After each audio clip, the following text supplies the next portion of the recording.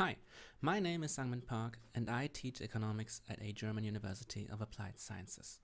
In this video series, I will show you a concept for creating one-take teaching videos, that is, teaching videos without the need for editing and post-production. The first video will be about my concept. In the second video, I will talk about technical equipment, meaning hardware, and in the third video, I will talk in detail about software. Let's begin with my concept. Here's how I will proceed. I will begin with a short introduction why I think this topic matters and why this is something worth talking about. Then I will briefly show you my setup, the way I produce teaching videos. Naturally, I will conclude this video with a few closing thoughts and limitations of my approach. Alright, let's get into it. In this first part, I will explain to you the basic problem that I saw and which led me to develop my own concept. But before we get into it, I need to preface some things.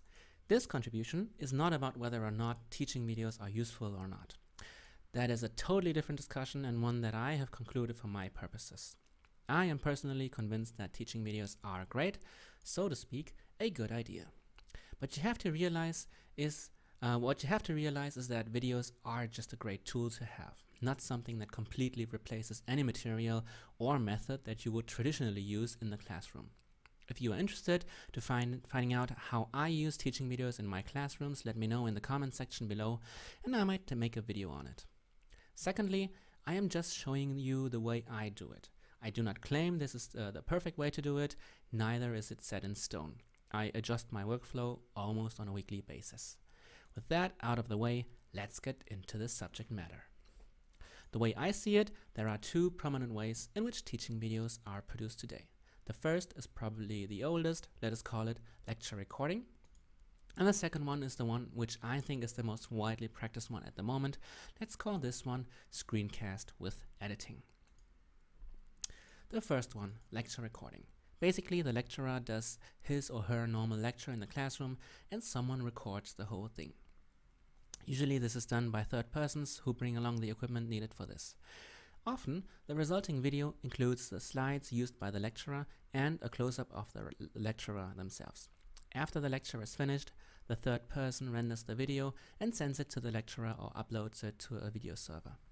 This approach does result in rather well-produced videos and is especially useful for conference and workshop presentations.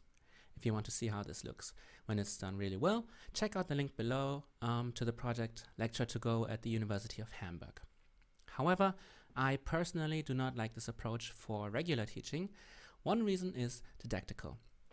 The video you get from this is nothing but a canned version of your lecture, and while useful, this limits you severely in using teaching videos to complement your regular lecture.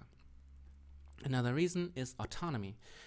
Personally, I do not like being dependent on other people for creating my teaching videos, and that is why I prefer to be able to create my own videos.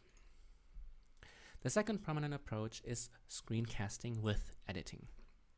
For a screencast, the lecturer typically records his or her voice and combines this narration with images of the corresponding presentation into a video.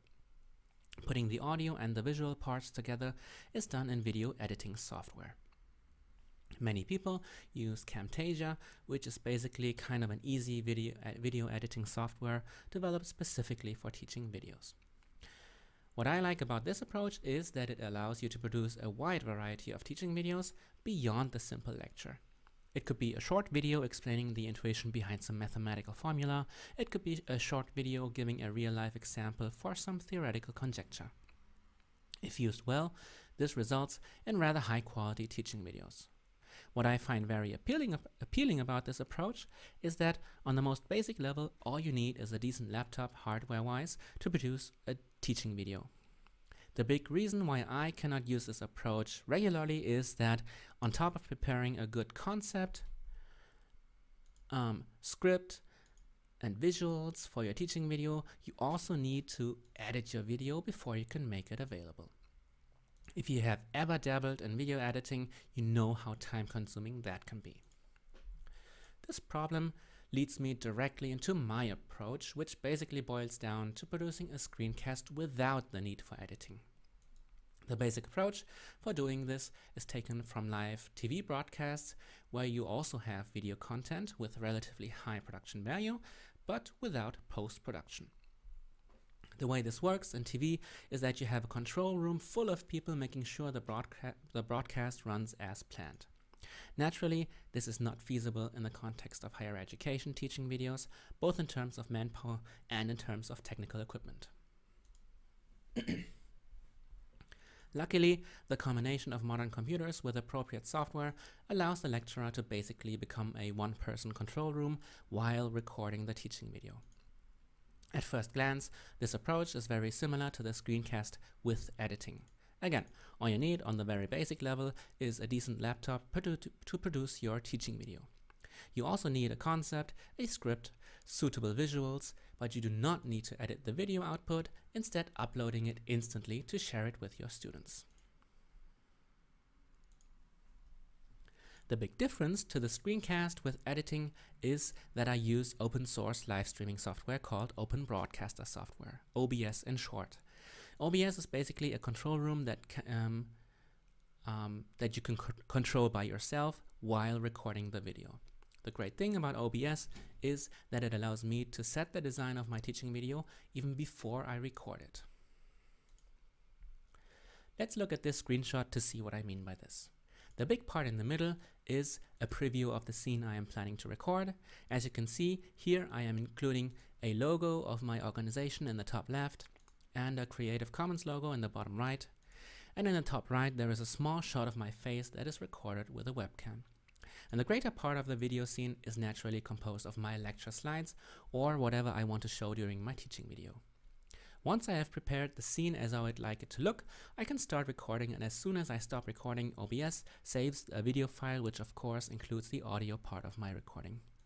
If you need a visual analogy, think of a play director who sets the theater stage before the performance and records the performance on stage. For most teaching video scenarios, OBS is more than enough to produce a decent looking video. And by the way, all videos in this series are recorded in one take respectively using OBS. Another fantastic feature is that you can switch between scenes on the fly while recording. In the third video of this series, I will show you in more detail what OBS can do and how I use it. The two features of OBS that I have mentioned provide me with enough creative possibilities to produce just about any teaching video I personally require. The most obvious type of video is the one shown here, which is basically recording my voice while showing lecture slides. That covers more than 90% of my teaching videos. But I can just as easily produce a software tutorial, as you will see in the third video, or some handwritten math equations, or switch between all of these within the same video. I'm not sure whether you can tell, but I'm a big fan of OBS.